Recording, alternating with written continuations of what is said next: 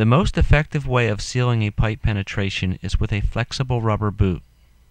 To complete the typical pipe penetration installation, you will need an approved flexible rubber boot, 1 part polyurethane sealant caulk, 3/16 closed-end rivets, metal storm collar, and stainless steel drawband. Coordinate with the GC to assure the penetration is centered in a zip rib panel. Thermal movement of the panel must be considered if the pipe is not designed to be flexible or is located at the fixed point of the panel. Measure and cut an opening large enough for the pipe and the maximum anticipated thermal movement. After the pipe is installed, cut the top of the boot if required to fit snug. Field form the boot flange to fit around the pencil ribs.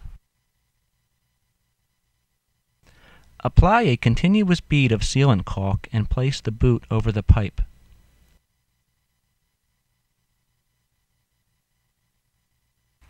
Rivet to the panel on each side of the pencil ribs and 3 inches on center max.